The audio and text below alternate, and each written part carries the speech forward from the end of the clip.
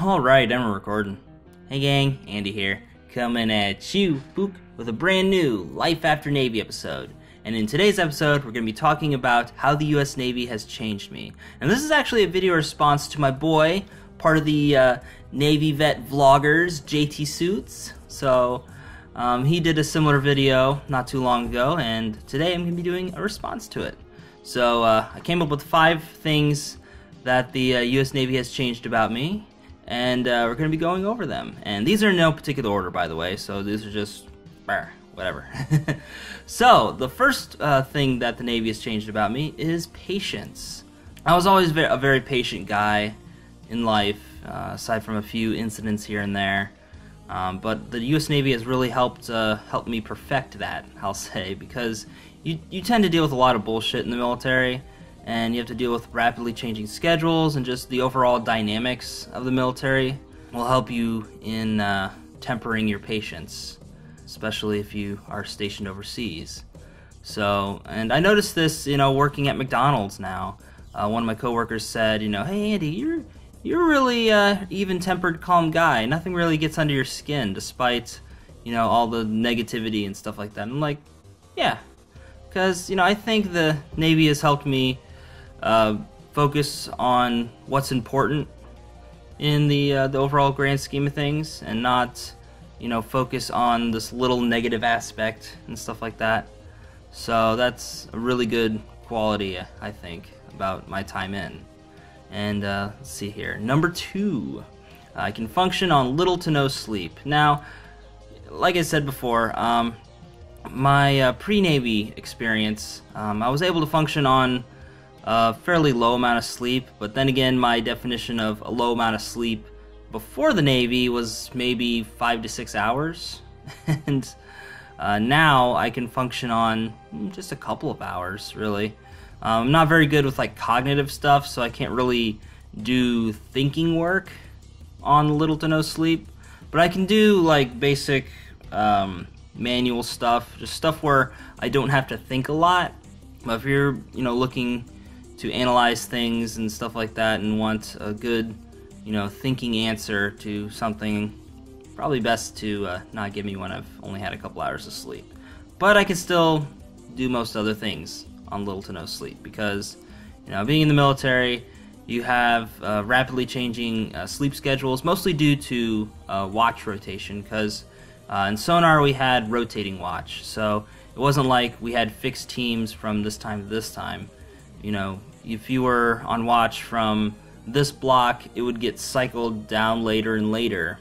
That way, the other watch teams, I guess, could get more sleep, because in certain blocks of the watch section you get more sleep, others you don't, and some you have to go to sleep right after you eat, and it just kind of is what it is.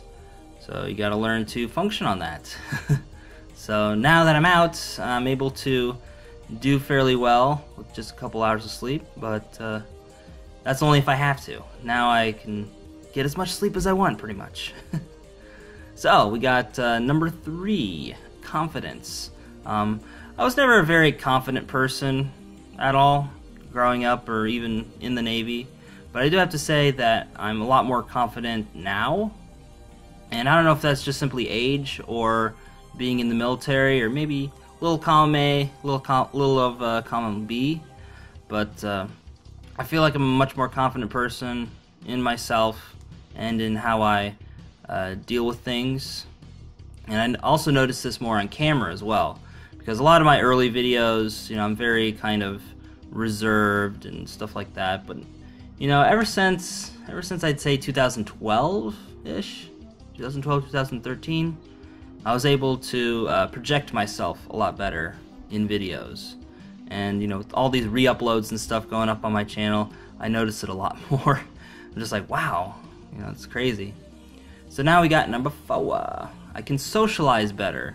And like with confidence, I was never a very social person, very much an introvert. None of this introverted extrovert bullshit. I'm definitely an introvert, as anybody who's met me in real life can attest to. So while I'm perfectly fine talking with friends and stuff like that, but talking with people that I don't really know all that well, You know, I don't really talk a whole lot. I do more listening than I do talking. But I guess it just depends on what's going on. But being in the military, you kind of have to learn to socialize with, you know, the people you work with, because they're pretty much all you talk to while you're out and about at sea.